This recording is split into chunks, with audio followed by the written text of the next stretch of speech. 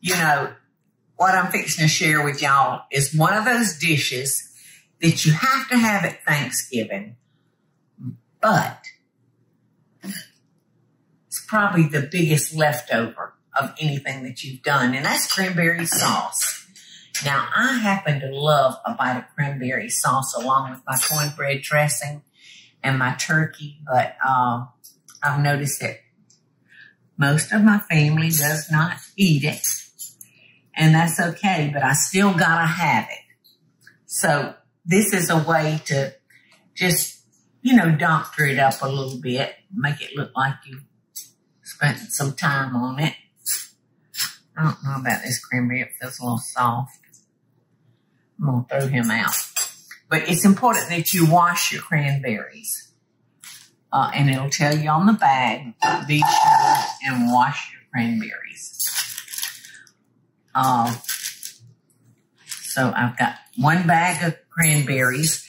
I think I have 3/4 of a cup of sugar.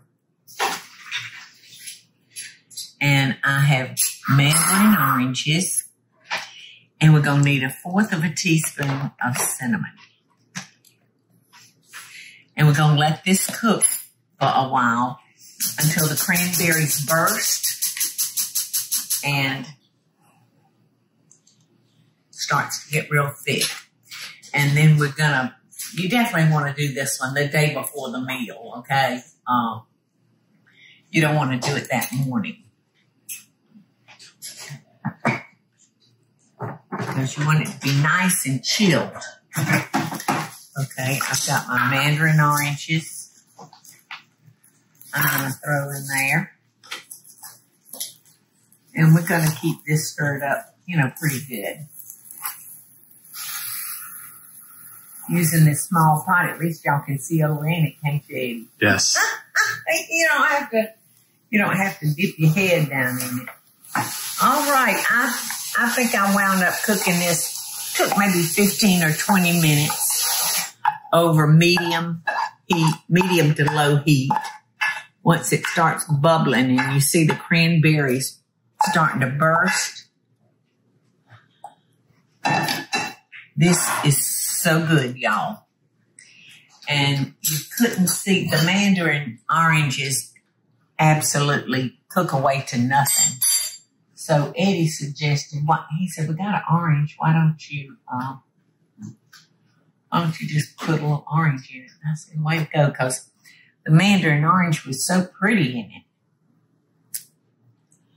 until it, you know, got cooked out. So this is what we're going to do. I'm going to stir it in there while it's hot. And they'll probably break down a good bit more, but it's just pretty in there. And the cinnamon, the little taste of cinnamon in it is delicious. So, if you wind up with a lot of leftovers, I'll share a few ways to use this up with. It's delicious, dolloped on a bowl of ice cream. For a more healthy breakfast, a dollop of this on some Greek yogurt. On a block of cream cheese. As an appetizer along with crackers. Turkey sandwich. A what? Turkey sandwich. Absolutely. A lot of us around here like cranberry sauce on our turkey sandwich, and it's very, very good.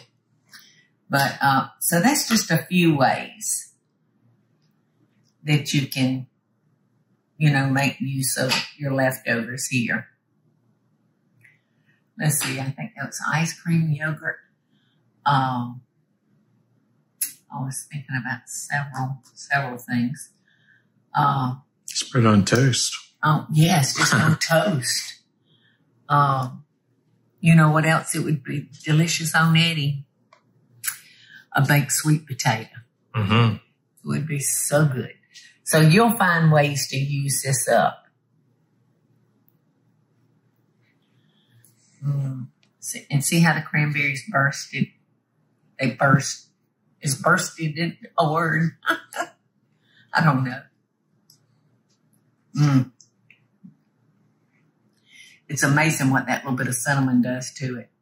You wonder, like, what was that I just tasted? What you just tasted is called good. Love and best dishes. Happy Thanksgiving.